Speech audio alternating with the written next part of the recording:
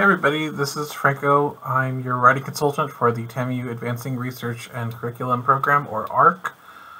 Today I'm going to be showing you how to split a table that you may be having trouble with in Microsoft Word.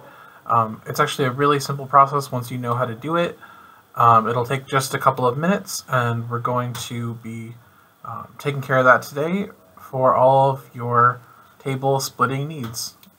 So here I have a student's paper that I blacked out all the information from. All I need from this is to show you how to split the table. So as you can see, the table continues from one page to another. It has headings. It's perfectly good. I took out the data from it. All I'm going to do is just show you the technique to split it.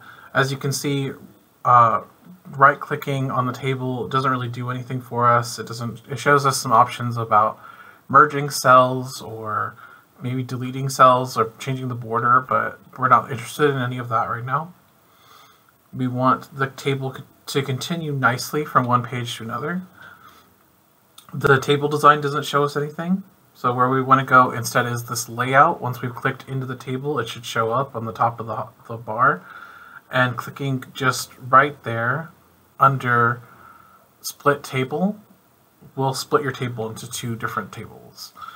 Now, it'll always split it on whatever level or whatever row your table is on.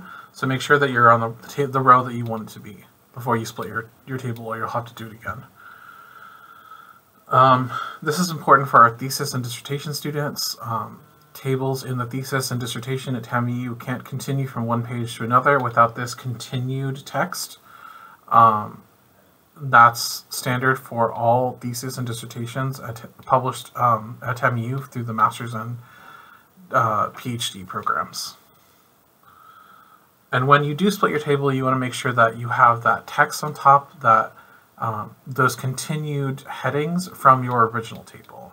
So not only will you have the continued table text, you'll also have exactly the same headings that your table has on its first page. Tables can sometimes go on to 2 or sometimes even 3 pages if they're very long.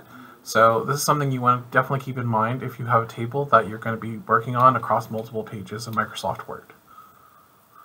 And of course, once you have split your table and done whatever you need to do to your text, you can stylize it, you can change your borders, you can make it exactly how you had your original table, and just do that for as many tables as you need.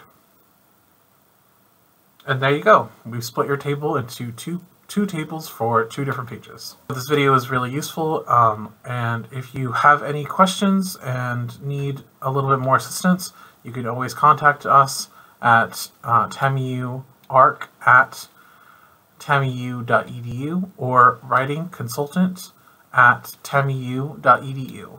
Of course, our information and description is available in the video description below. Please subscribe for more videos from TAMIU ARC, and we hope to see you again soon. Thank you.